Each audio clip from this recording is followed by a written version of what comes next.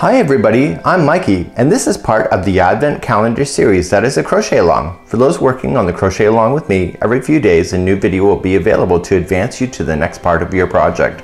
There are 15 tutorials in all to complete today's project. If you're finding this and the crochet along is done, all videos will stay up indefinitely. In the more information of this video, you'll find a link to the playlist where all the tutorials will be listed in order for you to play along. The entire pattern is now available for free for those who don't need a video. Refer to the video description to get redirected to the pattern. So in the meantime, let's begin with today's tutorial to advance you to the next step, and of course wishing you the very best of the festive season ahead. So in today's tutorial we're going to work on the reindeer. Just as you see, it's got a red nose, it's Rudolph, it's one-sided, but it is three-dimensional as you see here. It's got some antlers, it's got some ears, and got a little bit of eyes if you can tell there. And we're going to start. So we're going to start off with the snout and work our way back toward the back. You'll need a bit of stuffing. Today I'm going to be using Karen's Simply Soft Tweeds in order to do it, so it's going to have a slightly different look than this one as far as like color wise, but other than that it's going to be the same. So let's grab our yarn and let's begin. So let's begin. Today you'll need a size F crochet hook in order to play with this one. So you're going to start off with a slip knot and you're going to chain a total of 2. So let's begin. So 1 and 2, and what we're going to do is 8 single crochet second chain from the hook. So in the first chain that you created, so second chain from the hook, I want you to do 8 single crochets in there. So 1, 2, 3,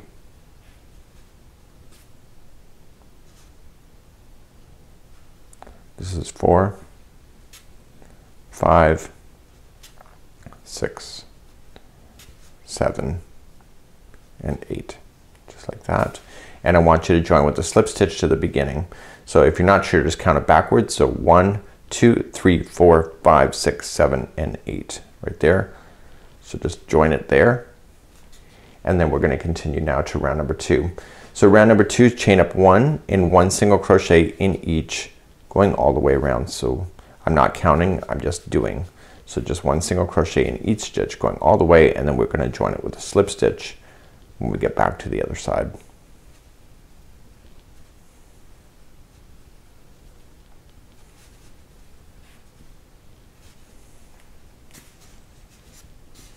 So I just want to make sure it's a 1, 2, 3, 4, 5, 6, 7, and 8.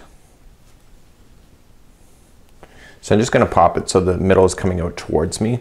It just is easier to work on it from this point. So it says repeat the second round two more times. So just chain up 1 and you're going to do 1 single crochet in each of them and then join it with a slip stitch and then do it 1 more time. So do 2 more rows just as you know it, 1 single crochet into each, and then meet me back here in just a moment.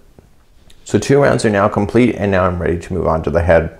So now what we're going to do is chain up 1 and then 2 single crochets into each, every single stitch going around. So we're going to start expanding. So 2 single crochets in each going all the way around, and then join it with the slip stitch, and I'll see you there in just a moment. So I'm going to slip stitch to the beginning one, and then the next 3 rounds are going, the next 4 rounds are all going to be the same. So we're going to chain up 1 and it's going to be 1 single crochet into each going all the way around. I want you to do this for this round and then 3 more rounds as well. So you do this for a total of 4 rounds so that you can grow out the head. So it's 1 single crochet in each stitch all the way around, slip stitch it to join, and then continue again. So you get 4 rounds of single crochet in each. I'll see you at the end of that. So I'm coming up to the end, repeating that 4 times, and I'm just slip stitching. So I want you to grab a little bit of stuffing. At this point you need to stuff it lightly to give it its 3-dimensional shape, and I'm actually pulling stuffing from a pillow, if you can imagine. So what I'm just doing is just a little bit of stuffing is just enough to keep its shape, and if you overstuff things then it bleeds stuffing. So it's just enough, you can see it's in there. Okay, so now what we're going to do then is that we're going to finish off the top of the head here in this round here. So we're going to chain up 1 and we're going to do 1 or 2 single crochets together every time around. So just go in the first one, collect it, leave it on the hook, and then go into the next one, pull through and collect it. So you get 3 loops, pull through all 3, and you want to continually do that all the way around. So come into the next one, pull through, the next one, pull through, and then just pull through. So do that again and again and again. So at the end of this I want you to leave an extra long tail, and then we're going to use that to gather it all together and sew it together at the top of the head.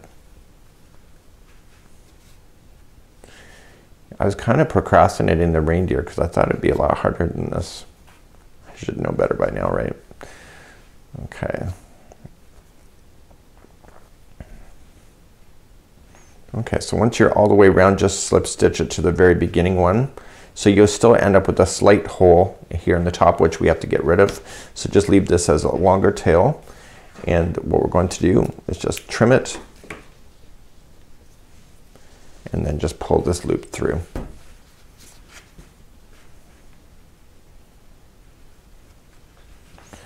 Now with this loop, I want you to put it into a darning needle. Sorry, with the string. And I want you to collect the remaining stitches. So just going in. So I'm going to pull it at the end. So just going into each stitch. It's like a clothesline really. And at the end you're just going to pull on it and it will close everything up at the top. So once you're back all the way around, just give it a good pull. See? Pulled everything, and then just go across diagonal and then in the other direction. So it's good to go. And so now what you're going to do is just go in and out of the work 3 times. So 1, 2. Okay, that one I went in the same path, so therefore it fell out. So I'm going to go 1, go in a different path for 2, and then a different path for 3. So you can't go exactly through the same fiber trail, or it will never hold. And then trim. Okay, so there is the head now, and I have things to add to it and etc. So let's begin to work on the nose next, and then that's the next part. So let's start working on the nose, and we're going to create a slip knot to begin. We're moving back to a size H crochet hook today. You'll notice that I've been using the same size. It's my own preference when I go to crochet here on camera. So I'm going to chain 2, and I'm going to do 6 single crochets into the middle, into the first one, sorry, second chain from the hook. So 1 and 2,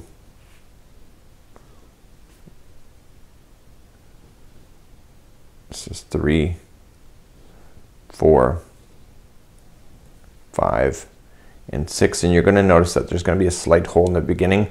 Once you get your 6, just slip stitch it to the beginning one, and then that's it. So just trim this yarn. You need enough of it to sew it onto your project, so trim it long enough, and then just pull that through. Don't worry about the hole in the center of this. So let's take our project now, and I'm going to just sew that right onto the project. So let's take the darning needle and position it in a way so you can look at the original and see it's kind of flat straight up like this. So we get to do that too. So just taking it through, just get it into position so that you can play with it, and then just going in and out of the work to be able to put it on.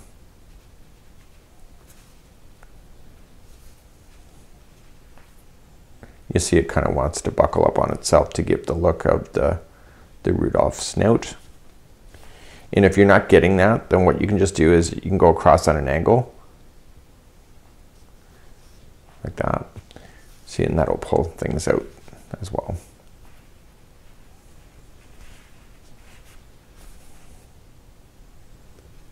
So once you think you're satisfied with that, you can just get rid of your loose ends. So just using this, just go in and out of the red section only. So 1, going into the red section again for 2, red section again for 3, but go right through the actual head itself, and then back out through the bottom. And then what you can just do is just trim that there, reshape, and it will disappear inside of the project. So there is the Rudolph snout, just like there. So let's make some ears. You need to obviously make 2 of them, and using an F size, so a smaller size crochet hook once again, and you're going to chain a total of 4. So 1, 2, 3, and 4, and it says to slip stitch second chain from the hook. So slip first into the first one, so just go into the back loop only, slip it, and it says 1 single crochet in the next chain. So it gives it a bit of a bigger look, and then slip stitch into the last one. Okay. So once you get that done, just trim this long enough so that you can sew that onto your project. So just pull through. So use the starting strand and this strand together, and when you go to sew it on, you want to position it. So look at the original sample. You see it's more down on the side when you're going to attach. So please do that, and do that with the second ear, and I'll just come back to review on how to sew those on. So do your second ear now. So let's begin to sew on the ear. You have your starting strand and the one that you finish with. Try to make sure both strands are the same distance. It just is easier to work with. And you're just going to fold them over and throw them into a darning needle. So using the picture in the sample, you can actually position where the ear is going to be. So just start off, doesn't matter which side, but make sure you're paying attention to where the nose is so that you can keep that in balance with each other.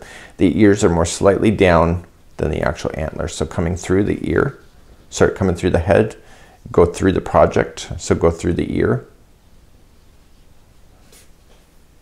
Okay, and then back through the head, come back around, and then go through the ear one more time.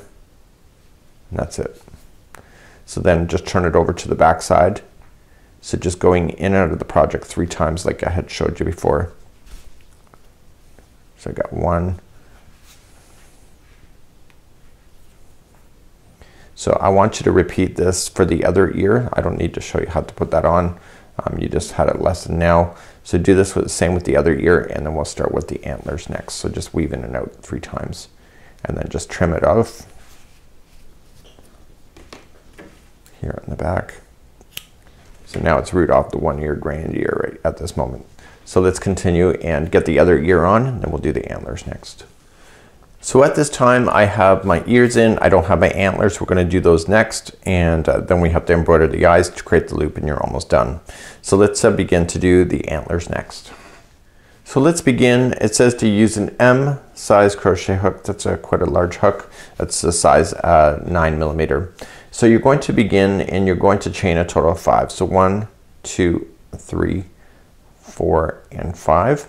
And now what you're going to do is that you're going to single crochet second chain from the hook, and then 1 into each of them. So turn it over and get the back loop only.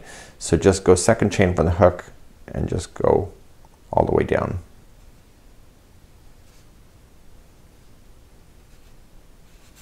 Just like that. Okay, so now you're going to turn your work, and you're going to slip stitch in the first of the 3 stitch and the first of the 3. So just come right in and just slip stitch. So through and through, through and through, through and through. And now here what we're going to do is that we're going to chain 2 and then slip stitch into the same single crochet. So same one. And then what you're going to do then is that you are going to single crochet in the last stitch. Just like that. Okay, so now you're going to just fasten this off, and you're going to do this a total of twice.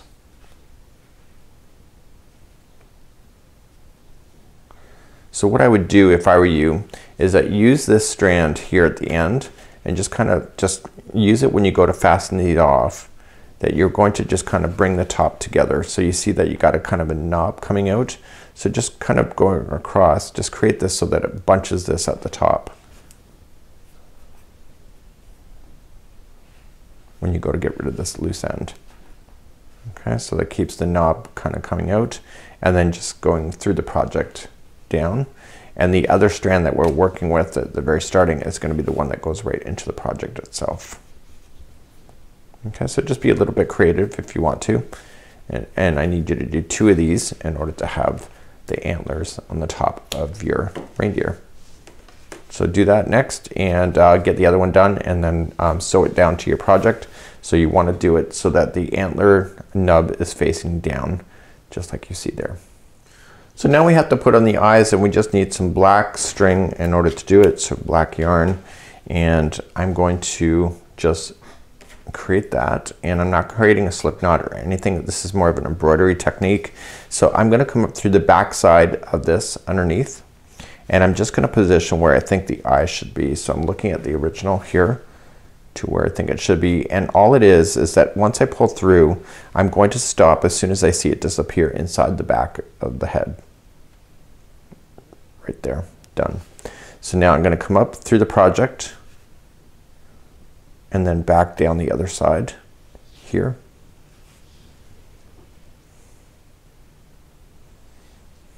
Okay, and then I'm gonna go back up through that project, and then I'm gonna come out where I think the other eye should be. So you can see it's pretty dark, it's just more of a technique. Okay, so then you can see that the eye is there. And then I'm gonna go back up and then out where I think it should be on the other side. And then back up to where the other one is coming out of. I'm just gonna come all the way down the project out through the bottom.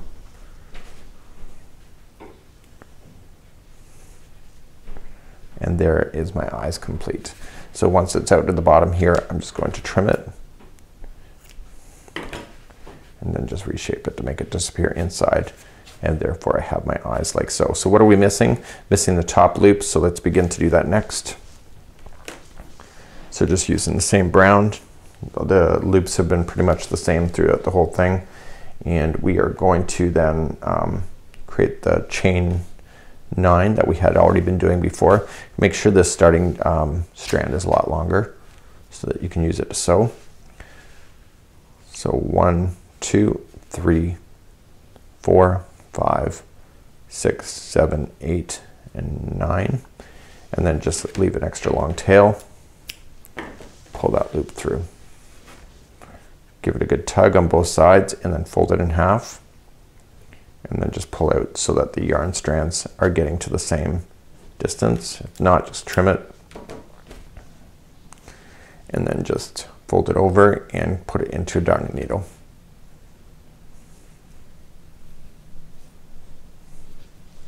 So right where it is now, I'm going to come through the back of the top of the head, and I'm going to stop as soon as the loop is at the top, and then go down through the loop. Okay, and then back through the project again, and then through the loop again one more time, and then I'm just going to turn it over and just get rid of the last end. So I'm just going to go back and forth in the project a total of 3 times just to get it stuck.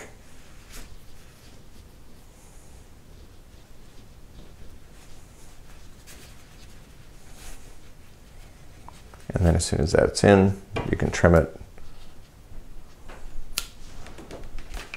And therefore there is my Rudolph, and you can just shape it if you want to, and all of that. So it matches pretty close to the original. Here I just used the Karen Tweeds yarn. It was actually, this is the yarn that I used, the soft tweeds.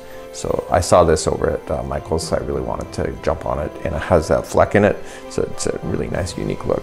So until next time, I'm Mikey on behalf of Yarn Inspirations as well as thecrochetcrowd.com. We'll see you again real soon. Bye.